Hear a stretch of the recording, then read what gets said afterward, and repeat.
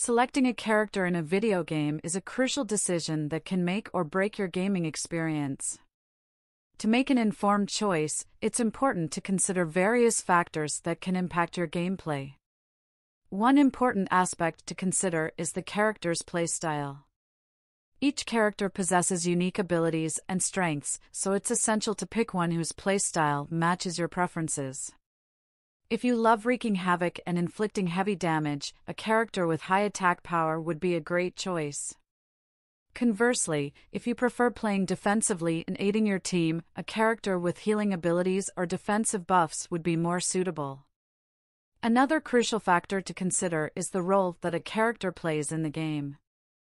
Games typically feature various roles such as tank, support, or damage dealer. Choosing a character that fills a specific role on your team can be critical for success in the game. For example, if your team lacks a tank, you may want to choose a character who excels at this role.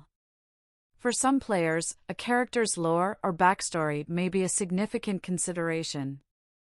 If you're interested in this aspect, you can research the different characters' backgrounds and choose one that resonates with you.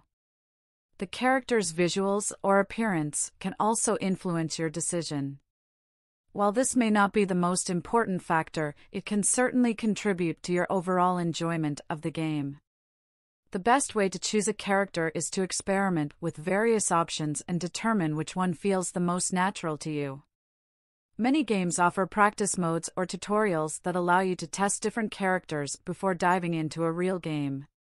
So, don't be afraid to explore and discover the character that's perfect for you.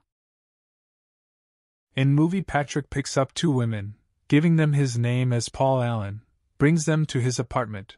A brief overview of the characters in the movie. The two women who Patrick brings back to his apartment are Courtney Rawlinson and Christy.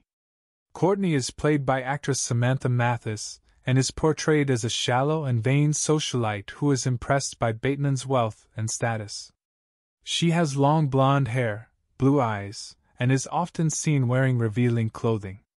Christy, played by actress Cara Seymour, is also portrayed as a shallow and materialistic socialite who is drawn to Patrick's money and power. She has short brown hair and a more conservative fashion sense compared to Courtney. Code of Key Performance Indicators. It can be a game of numbers: social status, wealth, looks, charisma. It is important to note that in the context of the film, these characters are not fully developed and are used primarily to further the plot. Why it has to be two women, and why they need to have different hair color. To create a contrast?